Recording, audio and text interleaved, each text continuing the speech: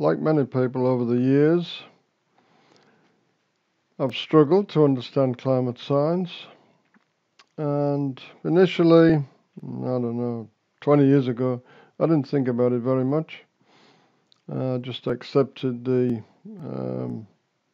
consensus or what climate scientists were telling us, that there was a problem with carbon dioxide and methane and other so-called greenhouse gases. That is, if we release them into the atmosphere, they build up, cause an increase in their concentration in the atmosphere, and because of something called the greenhouse effect, just automatically assumed in the 1980s to be the null hypothesis for climate change. That's a mistake, but we'll come back to that. Then I started to think, well, maybe it's not so bad because the predictions were not bearing out, and I became a lukewarmist over the years. But in the more recent 2 or 3 years,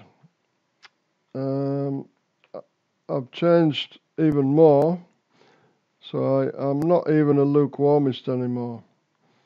I think there's no measurable warming in the troposphere from the addition of greenhouse gases. No measurable warming. The only changes that take place, and we'll come back to that, but because I want to start here with Climate Science 1, which is more basic, and I want the everyday person to follow this from the start and not make it too complicated. So basically I want to say that I'm saying here that there is no greenhouse effect. Basically, in other words, there's no anomalous warming, no warming outside what you would expect from the normal gas properties that are possessed by gases in terms of density, pressure, and molar mass. So outside of that, there's no measurable or anomalous, I like to call it, greenhouse effect. So there is, of course, in the atmosphere a thermal gradient. That means it gets warmer as you descend through the troposphere. In particular, the troposphere is what we're talking about because that's where we live. And there's also a thermal enhancement at the surface. And I would argue that that is a result of the thermal gradient.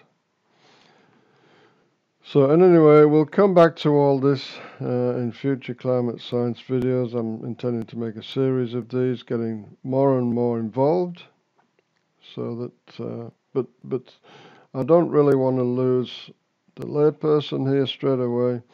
So I want this to be a fairly simple explanation of why I think we have to return to what I consider to be the correct null hypothesis of climate change, which is one where there's no unproven effects in the troposphere. In other words, the greenhouse effect is unproven, therefore you throw it out. It's not necessary. So here we'll just take an example, a simple example. Here we're looking at 2 cars in the sun, 2 identical cars. Now, imagine it's a 30 degrees centigrade day, for example, which is what, about 84 degrees Fahrenheit for our American friends.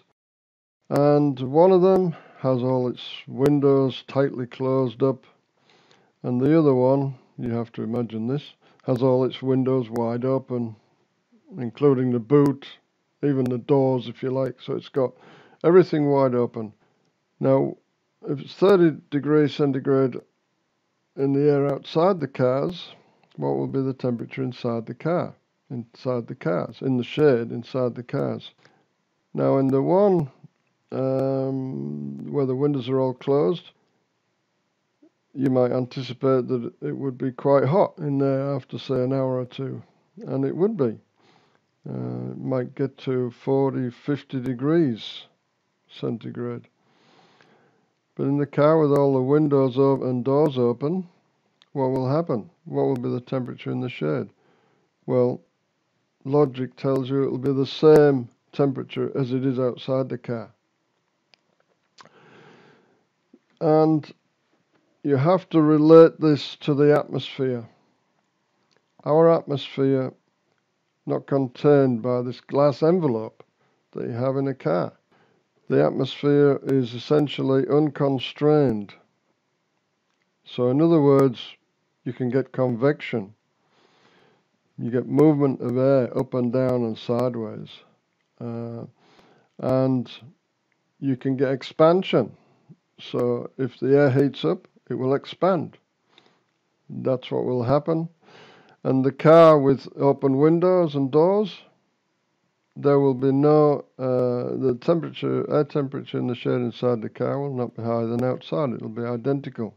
So this is just a simple example, an illustration to show the experiments that they're doing in regard to greenhouse gases all involve constraining the gas and measuring the temperature inside when you put insulation on it, shortwave radiation from the sun. So they're really not representative of the atmosphere, which is unconstrained and subject to convection. So now, in the troposphere where we live, heat transfers occur through, heat is carried around by convection and other means than radiation. Only a small percentage is carried of heat transfer is carried by radiation. Now in the mesosphere and the stratosphere, yes, radiative interactions, radiative transfers of heat predominate, but not in the troposphere they don't. That's because of the pressure. You've got a higher pressure from the tropopause downwards through the troposphere.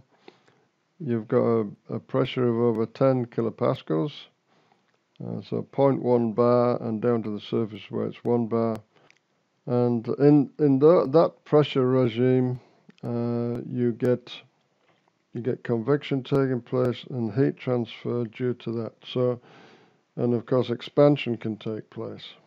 So if there's a forcing to the atmosphere, the entire atmosphere will expand and cool again. So that forcing is subject to 100% negative feedback.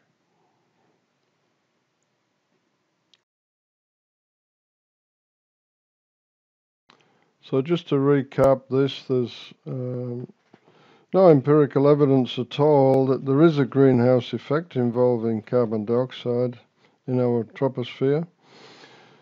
There is evidence that CO2 causes cooling in the mesosphere and stratosphere, but there's nothing about warming in the troposphere. This has simply been assumed. So we'll carry on with this in part 2.